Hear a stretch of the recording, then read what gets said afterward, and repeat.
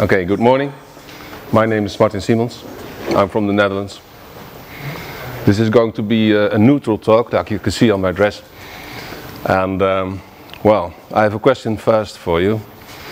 Who works in an organization that does not use any automation tools so far? Oh God. Nowhere to go to if you're going to crucify me, right? Who is using one tool in his organization? One. Who is using two tools? Okay. Who is using three tools? Okay. Well, if I count all the hands, it's not 100%. So there must be companies using more than three tools. Okay, is that so? How very nice. Well, how many tools are you using?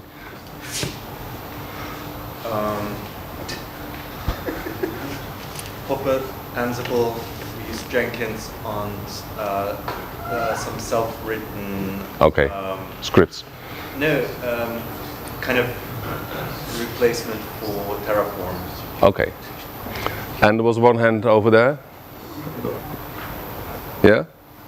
Speak up. How many tools? Which tools do you use? Ansible, Puppet, Jenkins. That's one. Yeah, and then? Okay, very fine. Okay, great. So, it's a big lab then, right? Okay.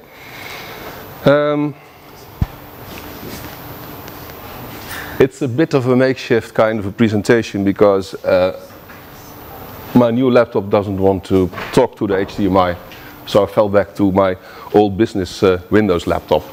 Don't tell anyone. Well, like you see, yeah,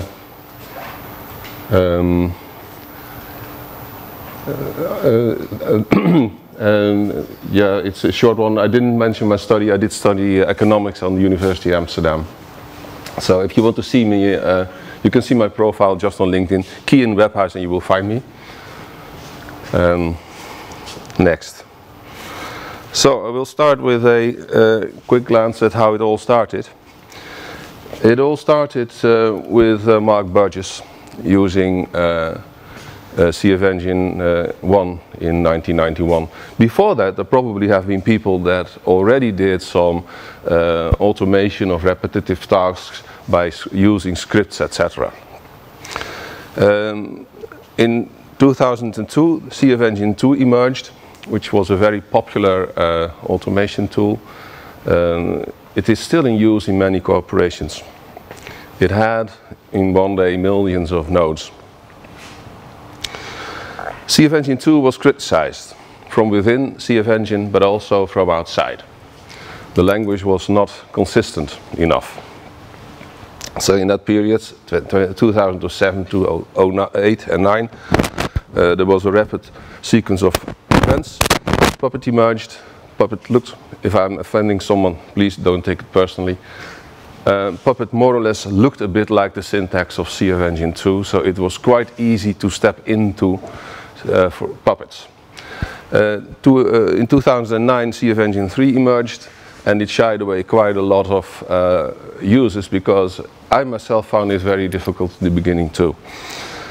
And then something happened that is really a break in everything that happened before. That was the fact that CFEngine decided to become a big company and called in a VC in order to realize the big growth. Why? CFEngine had been very successful up to then. There were 5 men in the company and they had $1 million in the bank, which is an incredible amount of money because they had a big customer in the United States and it was a bank and they provided them with the money. Compare this to, for instance, ASML. ASML is the flagship of the Dutch economy. It's the whoever has a cell phone or whatever, or a laptop here in this room, probably has chips in the laptop or in the cell phone that are made by a machine made by ASML. ASML is the company that produces the machines that produce chips. They have 85% of the world market.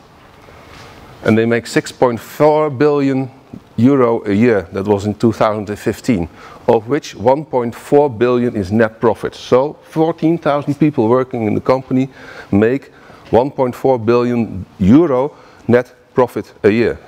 Fast calculation, and you know that is 100,000 euro per member of staff per year, which is an incredible amount of money, because many people, many companies are very glad if their staff make close to 80,000 euros a year gross. So that's incredible. So CFEngine in fact even did better then. They managed millions of nodes with their CFEngine 2. Why then, for God's sake, did they choose to hire a VC? The VC needed them instead of the other way around. And Mark Burgess, I had a talk with him in the run-up of this talk, once confessed to me, and he allowed me to share this with you. He said, this was the biggest mistake I made in my life. There you go. CFEngine then was a Norwegian company with a Norwegian outlook. And they decided to go to the American market and become an American company. They did not realize then that there are different models going on in the two countries.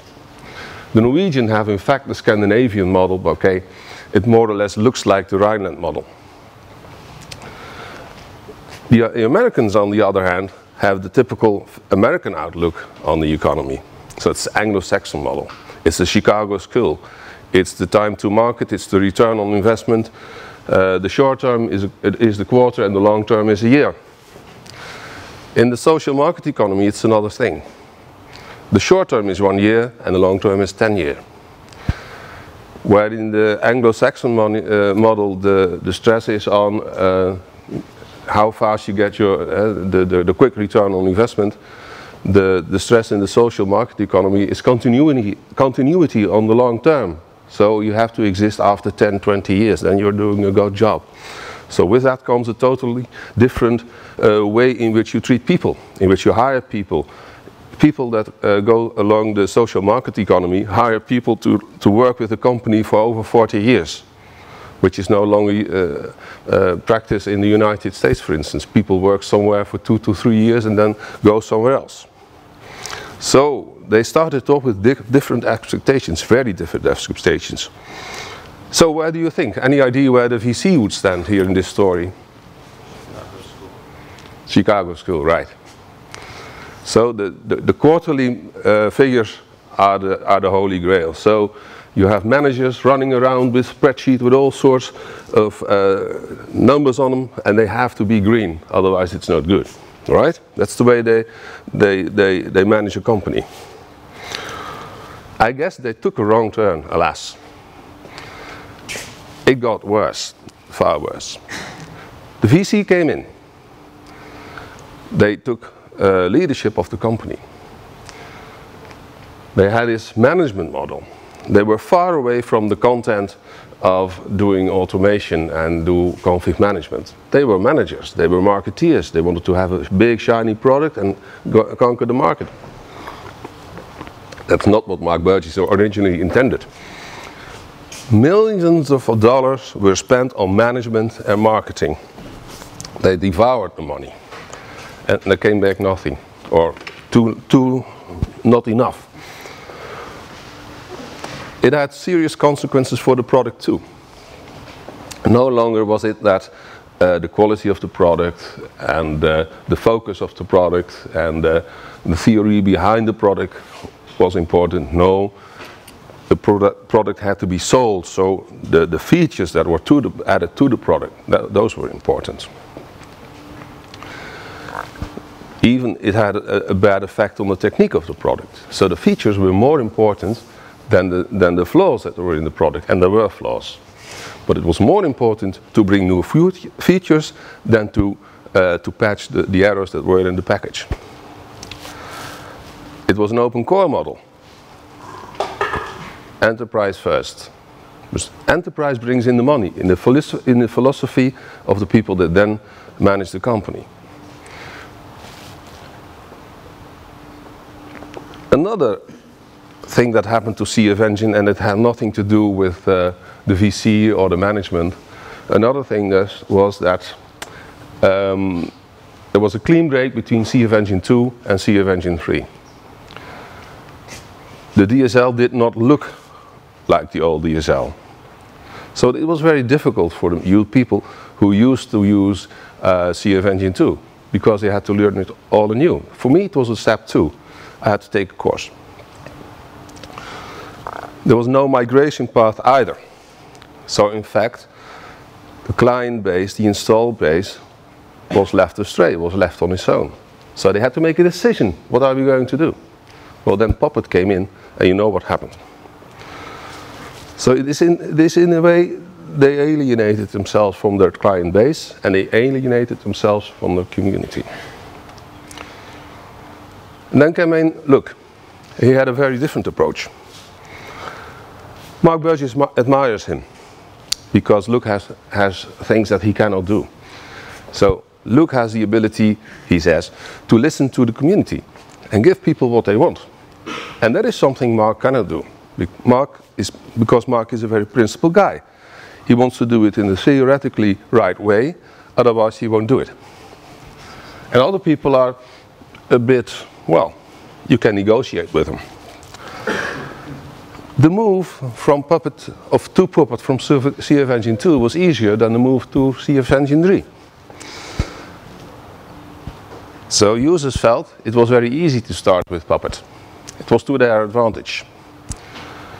They also managed to make a deal later on with Red Hat, which made them, of course, made them a lot of business.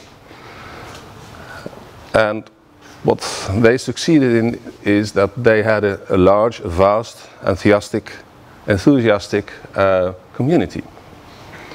They were open to the community, more open than the CFEngine company, because the CFEngine company was a very small development team that was a bit hard to negotiate with, according to some people that wanted to bring in features and stuff like that.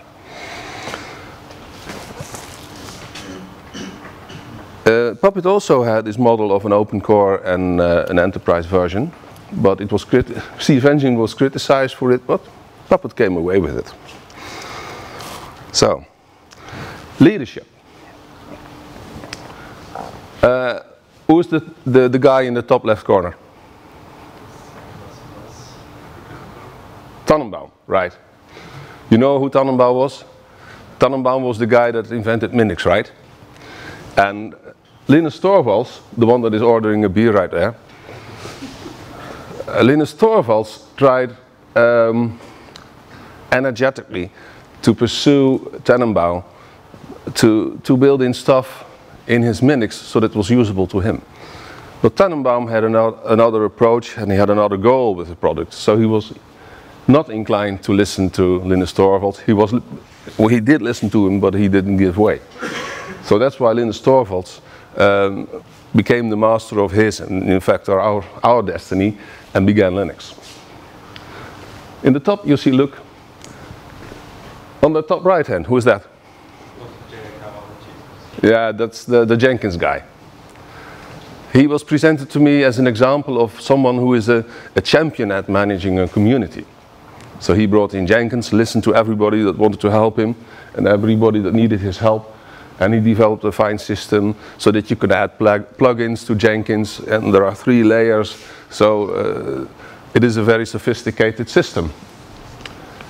That's Richard Stallman, you all know them. Of all people here on this screen, he may be the most principled guy around. But we owe him a lot, because he is inflexible. And he's very principled when it comes to licensing. We are having the great licensing models that we have today. We have to be very grateful to Richard Stallman. And that, of course, is Mark Burgess. Mark is, of course, very visionary. And we talked about this talk. And, well, he more or less confessed that he was not able to do the work like Luc and Mr. Kawaguchi do, and Linus Torvalds, of course, too, to do the work to have a community around them that is able to make a perfect product together.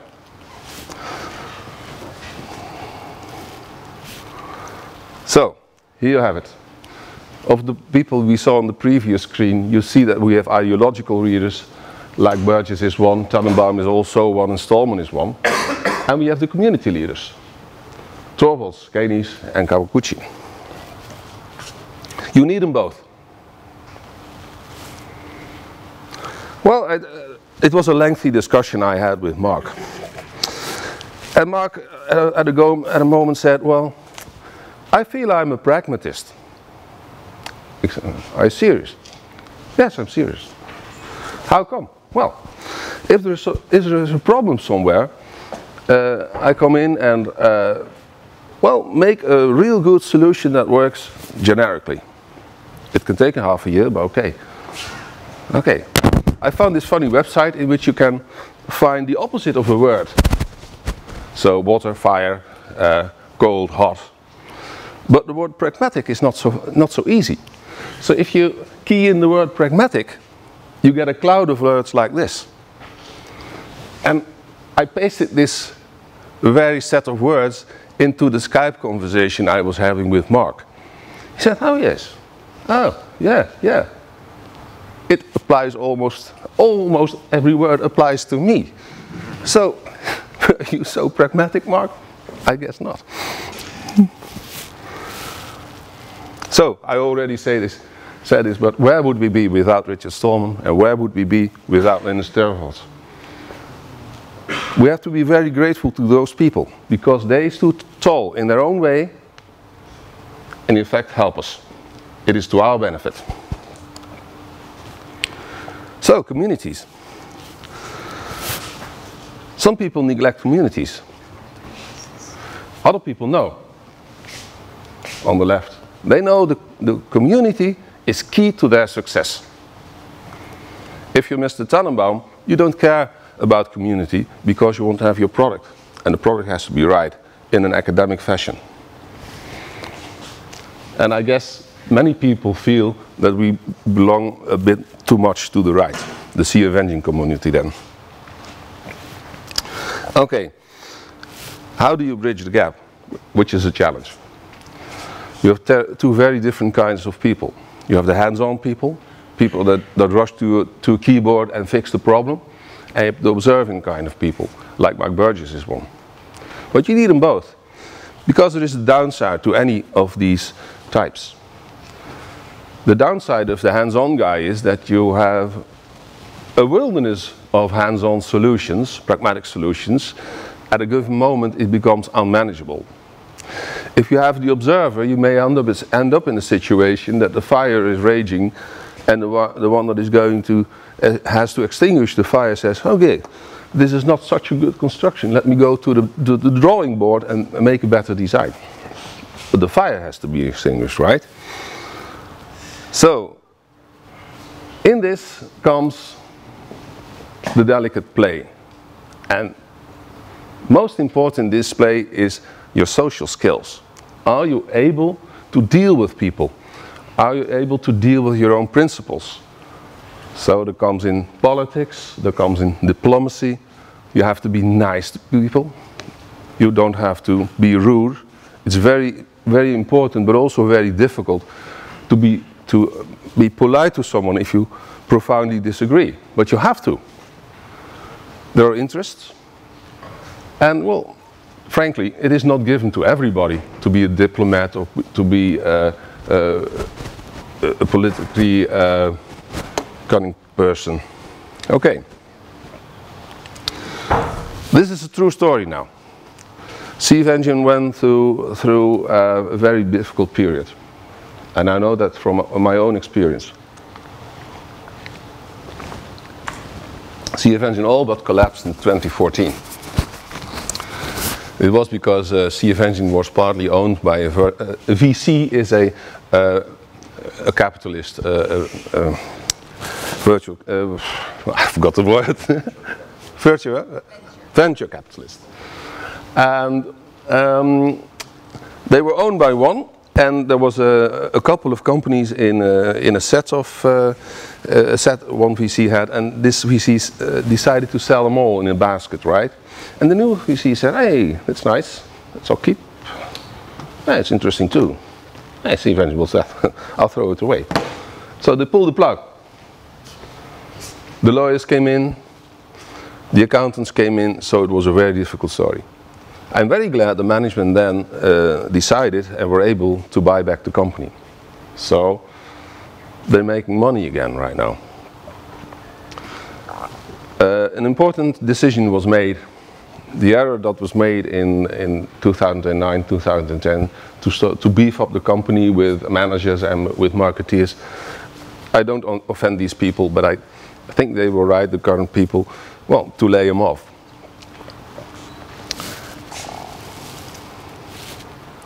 But some companies still are owned by a VC. Those VCs spend tens of millions of dollars to make these companies work. And it's questionable whether the money is coming back. They're not social institutions, remember?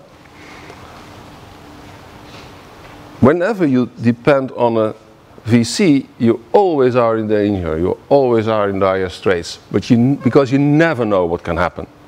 If a third party owns your company, the third party itself can be in trouble. And then the party starts, right? We have it in the Netherlands too, with software companies that were owned by, partly by another company. The other company gets trouble because of another company, and then the party is on. You never know when it is going to happen, where it is going to happen, and what. All you know is the VC want their money back, and they want a return on their investment. They want everything, maybe even your skin. The business model. There are more or less, I'll do type, two kinds of business model nowadays. We have the business model with the open core and the enterprise licensed product. So that's the money-making model. So CFEngine do so and Puppet.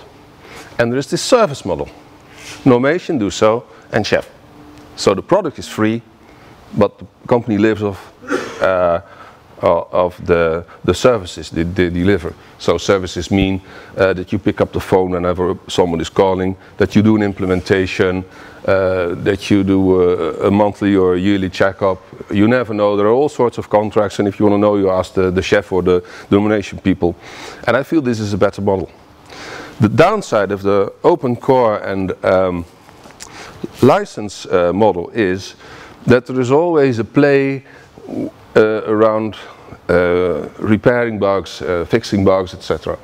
Because the company lives off the licenses, so they have an obligation towards the enterprise people, the enterprise customers, to fix it. And fix it first.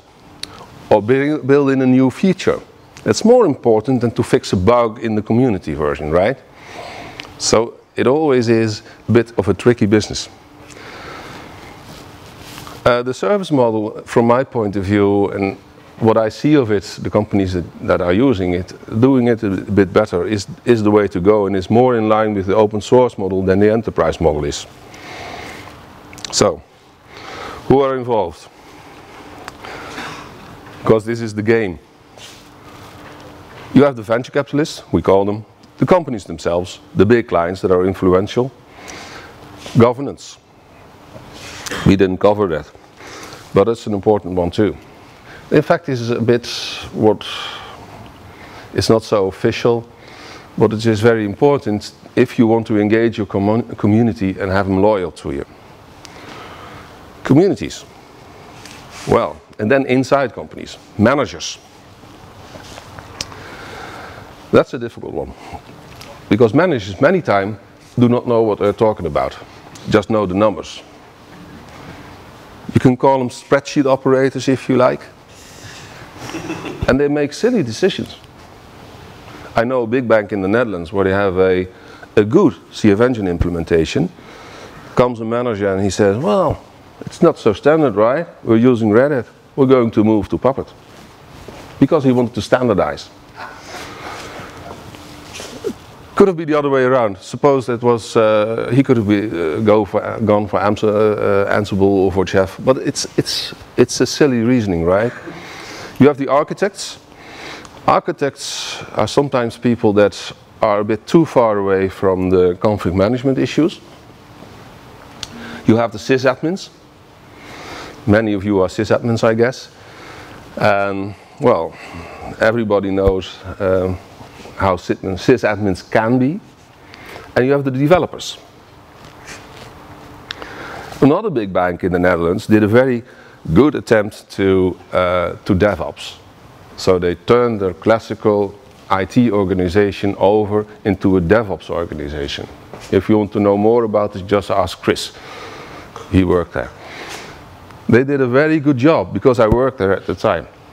So you had this old-fashioned IT organization with developing teams and operational teams. And those teams gave each other a hard job, always. So the operational teams always tried to prevent something to go to production, and the developers always tried to push something to production, ready or not. So that was in fact the confrontation. This organization had this dramatic change in 2012 towards DevOps. So all the people, the developers and the ops people, were put in one team, a Scrum team even, and we worked in an agile manner. Okay, not everything went right, but we did work in a DevOps manner. They also went to use Puppet over there. But one way or another it didn't work out there. I will not go into the details, I will go into what happened then. Because I heard lately that they decided, the system administrator camp decided to go and use Ansible instead of Puppet. So now you have two brands running there. And I wonder, is it still DevOps right now? Or is it the one camp using Ansible and going their way and having the developers using Puppet and do it their way? I worked in an organization where they had two products next to each other, Puppet and CFEngine, and it didn't give me a good feeling.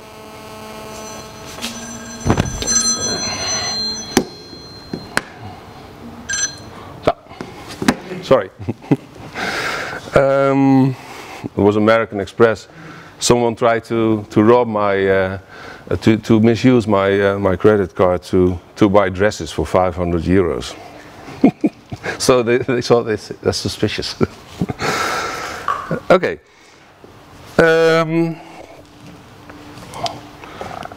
Customers, so like the big banks and everybody else, have to manage this new situation, because we have to realize that using Linux in big organizations like the big banks is relatively new. When I came in at the bank in 2011, the L word, Linux word, was the shortest way to the exit.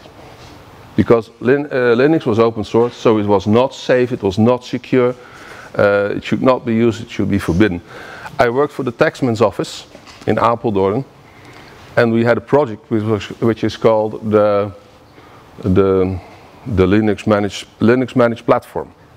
We worked on it for a year, and then came a security guy by, and he stopped the project because it was open source, it was not safe, it was not good. We had to use AIX.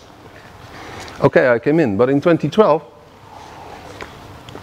I met the first guy. He was from Belgium, by the way, and he was swearing a bit because he had to install a package, and the package had to run on Linux, otherwise the vendor wouldn't support the package. So the bank eventually said, okay, come in and we will have this package run on Linux.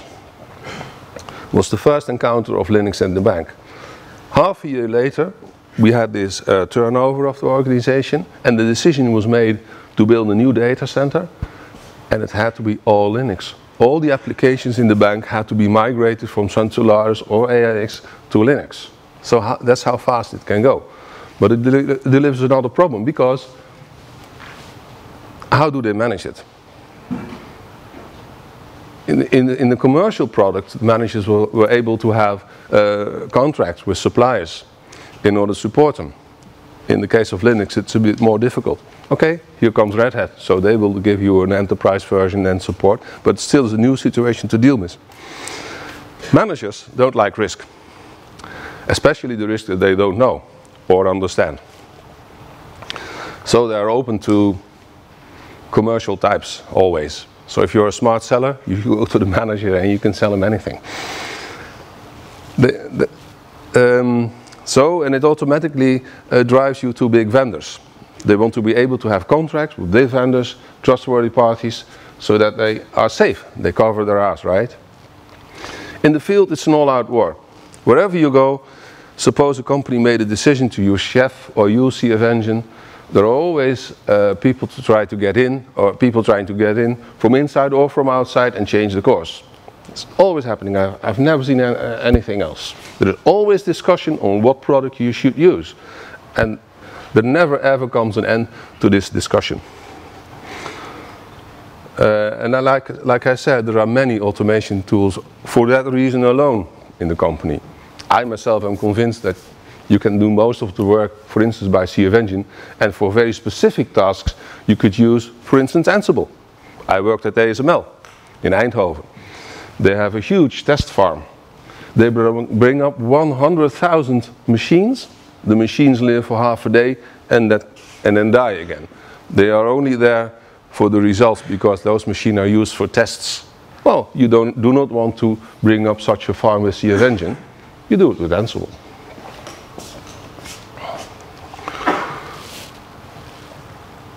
Another observation I made was that if you are going to use automation tools in your organization, you have to look at your organization, because you will not be successful by only applying the technique in itself. You have to organize before you automate. My observation is that you're in a team, for instance an ops team, and you try to improve the situation of the platform. You try, for instance, to make it better for application managers. But then the people around you, internal staff, most of the time step on the brake and say, oh, that's not our responsibility. That's their responsibility. And by the way, we're going to give them a hard job. That's how it goes. So, those are the Chinese walls that exist within the organizations. And you have to be a very strong and visionary manager if you want to change this. If you want to improve your organization and make full use of automation tool, the capability you have with an automation tool, then you have to think about your organization and now about the Chinese walls in your organization. And what you see in organizations is that people work in a department and are blind for whatever else happens outside the department. It's true for everybody. It's true for architects, it's true for managers, it's true for system administrators, it's true for developers. That's why DevOps is so great. You bring all these people together, they have no chance to sit on either side of the Chinese wall. Conclusion. There is no one best way, I feel, because the tasks that we have ahead of us are so variable. You can be in a bank, you can be at ASML, you can be in a small company, you can be in a big company, you can be in an internet service provider company, you can be in a clearinghouse. The requirements you have in organizations can be very different. So it has an effect on the tool you choose. Like I said in the previous sheet, successful automation requires organizational changes. You cannot get around it. It's always necessary. You cannot stick to your old organization if you have a classical organization with a sysadmin team, developers team, network team, or whatever team. You need to have strong visionary management. Most of these projects in automation fail once. I did one in Los Angeles for DirecTV, and they had a failure before they had a success. They needed failure in order to be successful, because the manager then was a strong guy. We were going to work in sort of a DevOps kind of fashion. We were sitting every day at 10 o'clock around the table to see what was going on, what we achieved, what we did not achieve, where the roadblockers were, and it went smoothly. because he had an idea. He knew where he wanted to go to. And he included application management in our task. The last one is when it comes to the vendors, and it's all the companies that are there, some of them maybe already do so, but I feel not every company does so. Rather than have focus on your financial results, it's a silly plea in this capitalist world, okay, but rather than have you focus on the money, you should have the focus on your mission, like the kernel project style of Linus Torvalds. I was in what was it called, the Linux Foundation in Edinburgh in 2013, and then we had this talk by Linus Torvalds, or an interview, he doesn't talk. And there was a question from the audience. The question was, what is the plan, the future plan for the Linux kernel? Well, then Linus said, there is no plan. There's never been a plan, and there probably will never be a plan. So, he's the guy that just focuses on the tasks that are ahead of him and organizes his community around it. So, his focus is the functionality of his kernel. So, I feel that is very successful. And there can be a business model around it. And I feel the same counts for the automation products. Have your focus on your mission and the results will come in. That's my personal conviction. Okay, I take questions if there are any. I don't think so. Yeah? So you talked about the two opposing business models, the open core versus enterprise, and then the service model. Yeah. Do you see a way to have a successful hybrid approach? Say, for example, I didn't understand. Too successful? It's my hearing, it's not your talking. That's okay. Hybrid approach. Yeah. So where you can have an enterprise product, an open core product, and be able to sell support for the open core product as like kind of on a piecemeal basis. Yeah, that's in fact what I suggested to CFEngine already. It's better than to have only the enterprise approach and the open core. But I would prefer the service model altogether, because there are downsides to have the enterprise product. I understand it may be the American outlook to do it like that, but my vision is that the core product will always suffer from an enterprise product. But okay, it's a better way to have this hybrid than to have the naked core and enterprise solution. I agree. Is that an answer to your question? Okay. We'll see each other later on today. Yeah, thank you. Hi. Do you see this kernel project style as a way to sort of bring this socialist economic model? It's not socialist economic model, it's a social economic. There's a big difference, right? Where are you from, by the way? Originally from former Yugoslavia. So oh, okay, okay. So you may, so you know what socialism is. Yeah.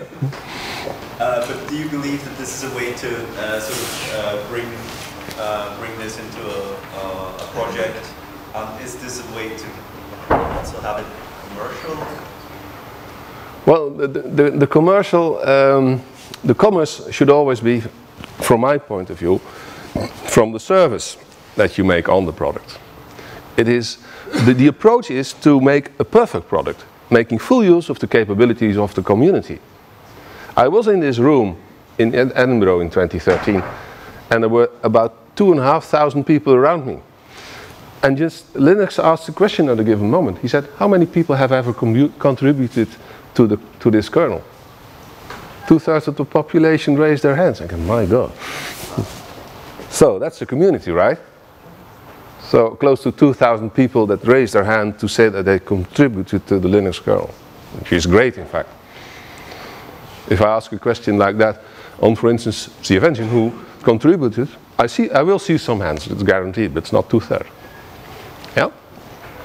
And it's not 2,000 people. Okay.